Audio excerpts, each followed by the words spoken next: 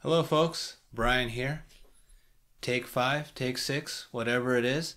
I'm here with a bunch of updates on the Ponzi 2 project.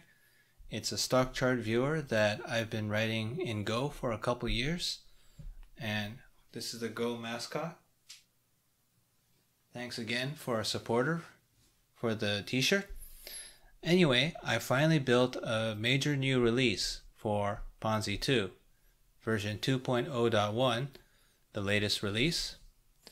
And there were a couple reasons why I bumped this up to 2.0. It's a breaking change.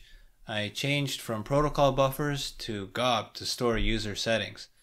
This was mostly for my own education, but I also got rid of that protocol buffer compiler dependency. So one less thing to set up in development.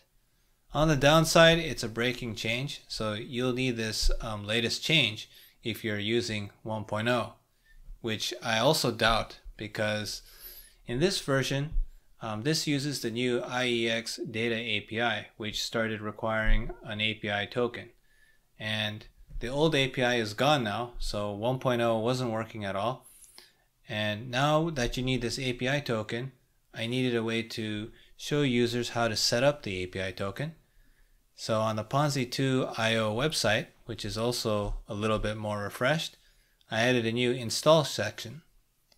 And when the program doesn't have the API token, it'll guide you to this page. And here you can figure out where to get the cloud token and how to specify that token, both on Windows 10 and Linux. Of course, if you're on Linux, the instructions are a little short because as advanced users, I'll let you figure out how to specify that token in your favorite desktop environment or window manager.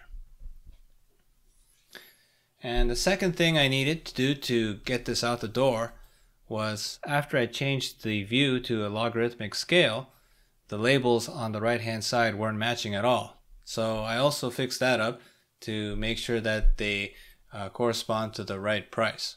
And next, as I mentioned before, I have updated the Ponzi 2 IO page, and I kind of added a new gallery page to celebrate this release. And now you can go back to the first early screenshots in 2017. There weren't any labels, everything was square, and I was happily using Visual Studio Code. So go check that out on Ponzi 2 IO to take a look at a couple interesting screenshots over time. Finally, thanks to all your stars, up to 19 now, feature requests and bug reports, I was able to get another free year of the GoLand editor, the Go editor that I'm using to program Ponzi 2. And I got that because it was considered an open source project and had a little bit of activity, thanks to your support. And recently I ran the project through the Go report card. And I actually got an A+. And what Go report card does is you give it your project, it analyzes your code and spits out a score using various utilities. And there were a couple weaknesses. Some methods were kind of complicated, a lot of if, for, and case statements that could have bugs. And there were some warnings about missing comments. So if you'd like to contribute and easily get your name as a contributor, feel free to take a look at reducing the complexity in some methods or fixing some of these comments to get an easy win. So next up, what I'm going to focus on is probably this sidebar. I've been using this program and I've got a lot of different stocks now.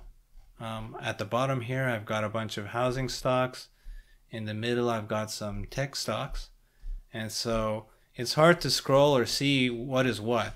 So I'm going to work on some of the feature requests to make this sidebar more organized and make it easy to look up and categorize your stocks. All right, thanks for watching. Looks like take 6 is a go. See you later. Bye.